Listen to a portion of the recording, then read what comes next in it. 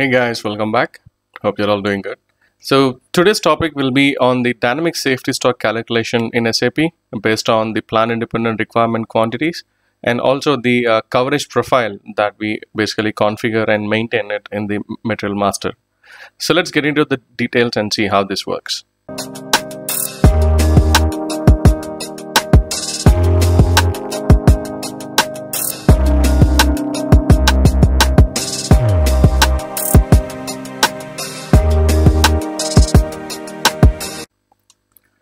So to start with the prerequisites to enable the dynamic safety stock calculation, the first thing is that we need to create a coverage profile in that particular plant. So that would be part of the configuration, and you can enable that by using the transaction OMIA, where you're going to create the coverage profile on that in that particular plant. So while configuring the coverage profile, there are few key parameters that you have to maintain in the configuration setup. So that will be based on the indicator. So let's say if you want to define the indicator or the range of coverage to be in months or days or weeks, so that's how you're going to set the period indicator here. So in the next slide, we have more details like in depth what basically these fields describe. So these play a key role in executing the safety stock calculation based on the coverage profile. So here we can see the details of these fields. So the first thing is basically the period indicator. So M, it basically stands for the month. On the left side in this particular box, you can see the drop down options we have available under the period indicator. So if you want to do it on a monthly basis, then you have to choose the period indicator as M. And if it is a week, then you have to use it as W. And if it is like a planning calendar, then it should be as a K. The same way, you have the next field, which is basically the number of periods that we have to define here in the average requirement section. So these periods are basically used to calculate the average daily requirements on that particular safety stock. So here, for this particular example or the coverage profile, I have defined the period indicator as month and the number of periods as 3. So which means that the PIRs that I have created in the respective periods, so the first 3 PIRs will be considered in the calculation in the range of coverage calculation. So once we go into the topic, it will be more clear for you to understand. So this is a brief understanding on the fields and the values why we should update in the coverage profile. So let's say the number of periods here are 3, and then the type of period length. Here we have again the drop down options as 1, should it be in work days, or 2, should it be in calendar days, or 3, should it be in the standard days.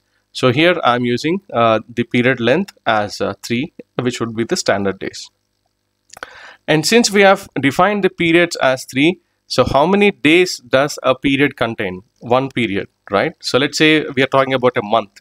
So how many days should that particular month contain according to my planning calendar? So here I have maintained the number of days per period as 20 days. So this would be basically the standard number of days that are available for the planning in that particular period. And next we have the range of coverage in the first period. So here minimum value and also the maximum value, but we always need to ensure that there is a target days updated in the range of coverage here. So here this range of coverage will be basically the number of days the safety stock should be covered in the first period. So here if you look at the description, the range of coverage in the first period, and the same way we have the range of coverage for the second period and the range of coverage for the rest of the horizon. So each of these periods or the range of coverage can have its own independent values. So for the first period, let's say in this example, so how many periods should be considered? So let's say how many PIRs should be considered in the calculation. So here I have mentioned it as 3 again. Okay. So this is how the profile has been configured. So the next one is basically with the master data. So from the master data standpoint, it is very simple. Like if you go into the material master of the material for which you would like to calculate this safety stock. So going to the material master in the MRP2 view, and there you would see a field for the coverage profile. So the coverage profile we created here is 001, which is basically for 5 days, for 3 months, and then 10 days. So this description you can correlate to the range of coverage that we have defined over here. So for the first 5 days, it will be considered for 3 months, and then after the 3 months or the 3 periods we defined here, then 10 days will be considered into the calculation part. So then we assign the coverage profile in the MRP2 view. That's it. So now we are done with the configuration setup and also the master data maintenance. So the next and the most important point is with the calculation. So there are a few formulas how the dynamic safety stock will be calculated. So I basically created it with a few constants, for us to easily understand. So to get the value of A, we should basically sum the PIR quantities in that particular period. So in the period, let's say, since we have defined 3 periods in the coverage profile, so the PIRs for those first 3 periods should be summed up, and that value will be divided by the period that we defined in the coverage profile. So if I go back to this, so the number of periods that we have here is 3, right? So then we have to calculate that, we have to divide that by this particular period, multiplied by the standard number of days in each period, which is again 20, right? So if we do that, we will get the value for A, and then for the constant B, the formula is basically the output of A multiplied by the target days of the first range of coverage profile. So that would be this one for the first period, which is 5. Okay, and then once we get the output of B, so that will be summed up with the first month PIR quantity.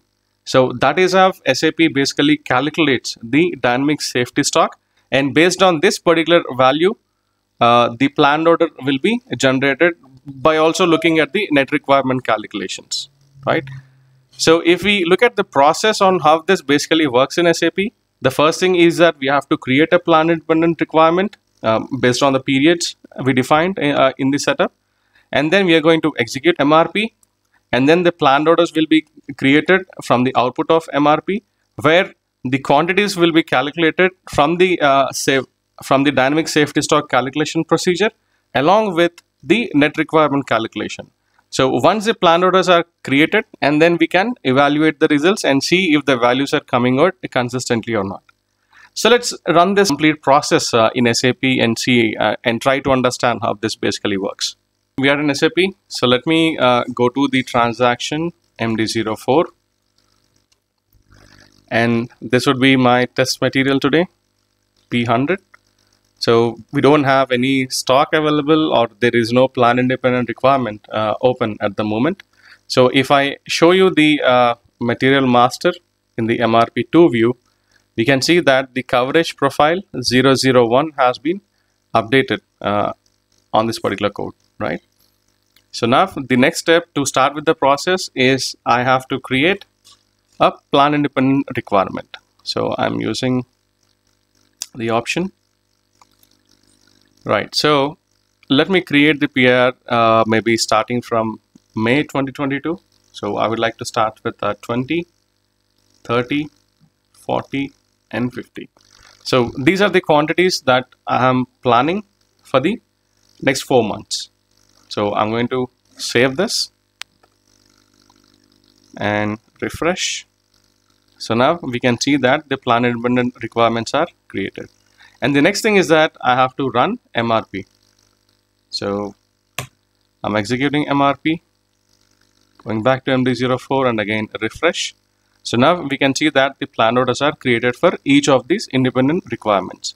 But in the standard MRP procedure with the net requirement calculation, you can see that the plan orders will be created only based on the requirement from the plan independent requirements. But here in this case, the first LSF or the PIR, it has a requirement of 20 pieces. But whereas the planned order has been created for 28 pieces.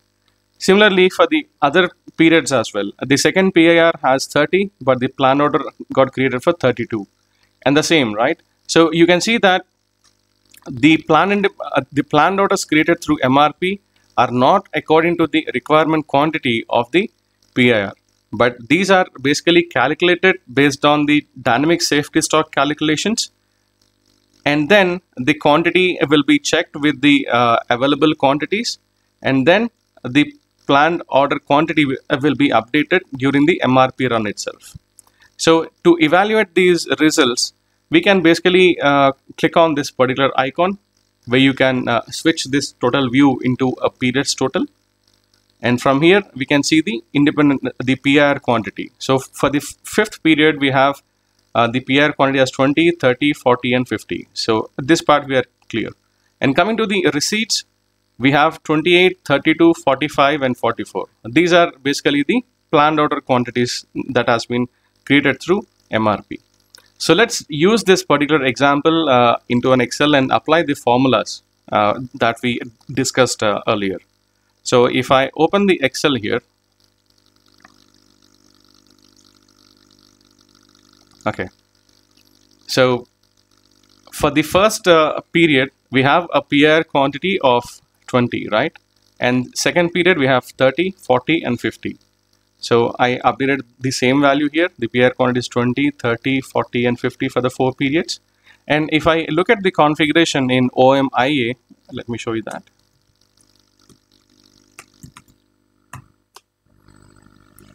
In OMIA, I go to this coverage profile, and here we have it.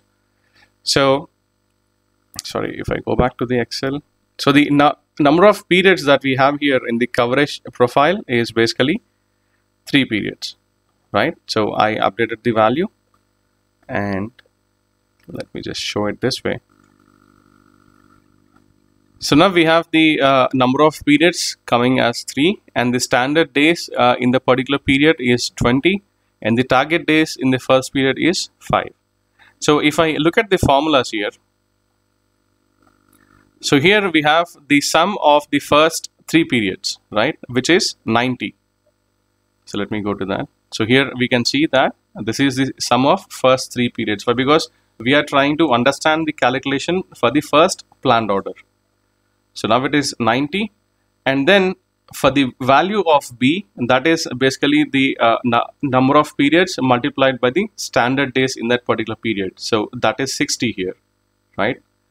And then for the A, the value is basically divide the 90 with 60. So then it would be 1.5, right?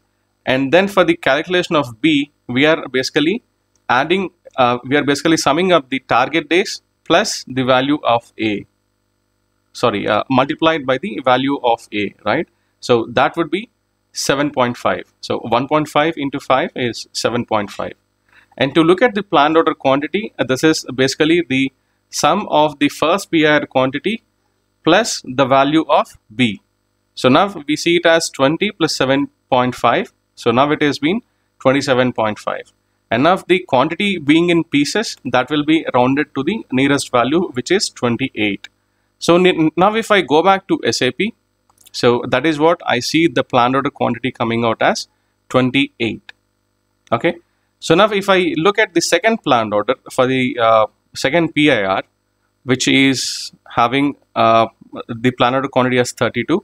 So if I apply the same calculation here, but I just need to change the periods, right? Why? Because for the second PIR, it would be the second 3 periods. So it would consider the second period, the third period and the fourth period PIR. So 30, 40, 50, that gives me 120, and divided by the number of periods into standard days. So that would be 2 in total. And then the value for B, this is basically the target days into the value A. So that gives me 10.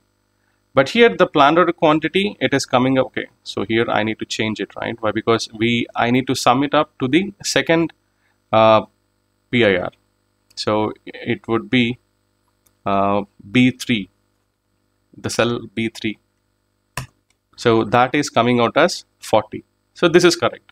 But why in SAP are we seeing this quantity coming out as 32 for the planned order. Why? Because the net requirement calculation is also being part of this dynamic safety stock procedure or the calculation part, right? So for that reason, for the previous period or the first period, we are left over with an excess of 8 pieces, right? So the planned order now created is 40. So it should also look at the available stocks on that particular period, so which is 8.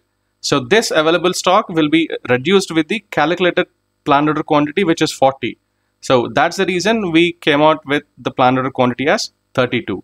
So you can check that in the period totals over here. So the values that we see here in the target stock, so the 7.5, 10, 15 and 8.33, so these are nothing but the value of B. So earlier we had the value of B coming out as 7.5. So based on this, the planned order quantities will be calculated by looking at the PR quantities as well. Okay, so this is how basically the dynamic safety stock calculation works. That's all for today, guys. Thank you for watching. If you like this video, please give it a thumbs up and subscribe to my channel. Also click on the bell icon to receive updates. We'll meet again soon in our next video. Until then, take care, stay safe, stay healthy. Bye-bye.